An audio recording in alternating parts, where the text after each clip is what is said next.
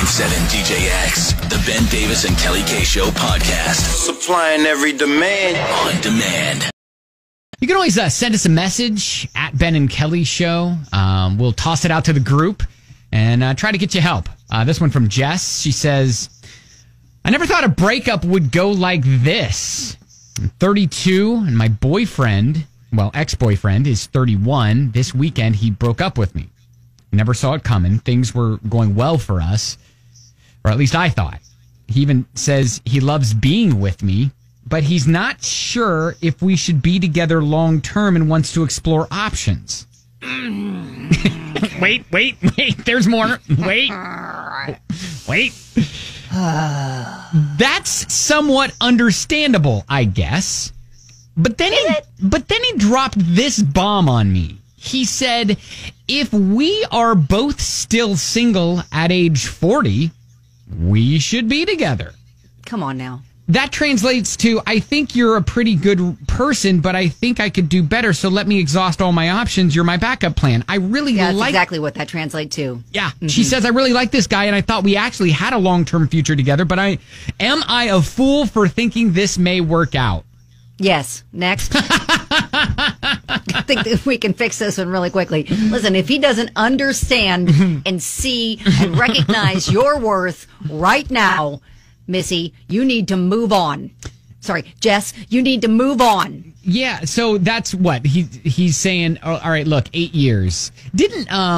Wasn't there a real pact like that between some actors in Hollywood, like George Clooney and who was it? I don't think so. It was a bunch of them, and they were like, "Hey, if we're still all single at like 50, we should get together," or something like that. And of course, George Clooney got married and all that stuff. But no. And again, My Best Friend's Wedding. That was a movie about this, right? Mm-hmm. I don't think they ended up together, right? Jessica posts on Facebook, "Move on." Alyssa says, "Girl, no. Value yourself more than that. You're just the backup. You deserve better." So yes, I think we're all going to be in agreement of this. Now, listen, he may figure it out. Mm-hmm. He may, leave and then realize. Why do you say what this? he left? Right. But because I lived through it. So. Right. Okay. All right. And it worked out for me. Yeah. But you have to completely let go of that. You have to set him free. You can't leave the door open. You just got to move on with your life. And then if serendipity happens, yes. right. And you find yourself together in a coffee shop 8 years from now, sipping on a cappuccino, and you look over at each other and go, "Hey, isn't that Bill?" Uh-huh. And Bill is, I don't know his name. And Bill is like, "Hey, isn't that Jess?" And then you guys get back together, and then all of a sudden it's and then he figures it out. "Hey, we should try again." And then you're like, "Oh, it was you all along. Oh, it was you. Sounds like a great movie. But for now, no, move on. Don't leave the door open." All right. I'd be curious if there's anybody who is currently in one of those situations. Is currently all right, listen, I know that what we went through just now wasn't ideal, but you're really hot.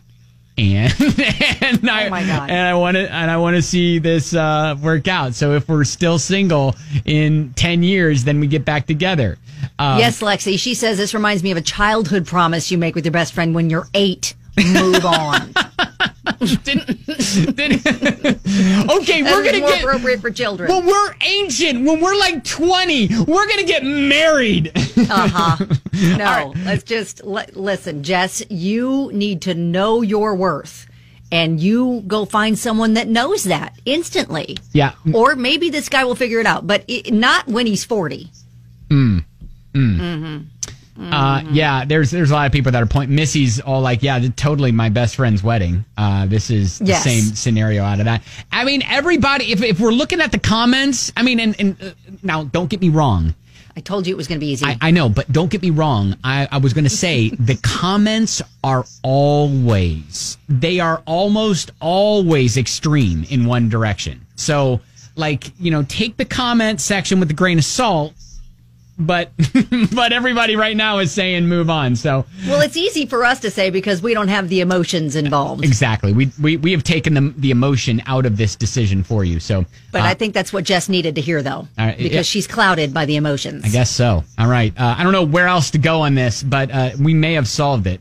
I'm putting a stamp on it. That's solved. Next case. Emily says, "Can I let my husband go until he's 40 and see if he gets any better?" Yes, Emily. I think that's legal too. I think all is fair, right?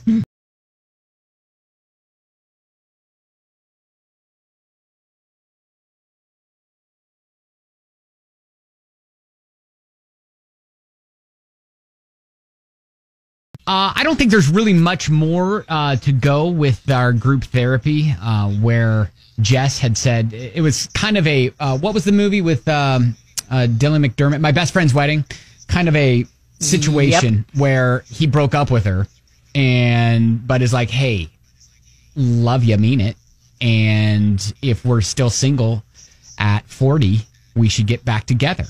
And so she's like, I'm a fool if I think this is like real, right? And so yes, okay. So now we know how that movie ended, right? So Dermot Mulrooney found someone, Cameron Diaz, and his best friend was Julia Roberts. Mm-hmm. She tried to break them up, but she's still single at the end of the movie. It's funny. He loves Cameron. We got a direct message from someone because I was like, I wonder if anybody is actually like living this right now. And I got a message from a woman who was like, I'm currently in a quote deal with my ex that if we're still single at 50, that we'll get back together. So a little bit more time has passed. But then she says, after hearing all these comments, I'm thinking maybe this isn't such a great deal. Well, you know what? It's nice to have that in the background. I guess. But don't stay single thinking that's going to be your happily ever after. Like be open to Prince Charming finding you. Emily says, hey, speaking from experience, do not wait. Do not be a fallback. It will show him that what he's doing is okay. And it'll happen over and over anytime something, quote, better comes around.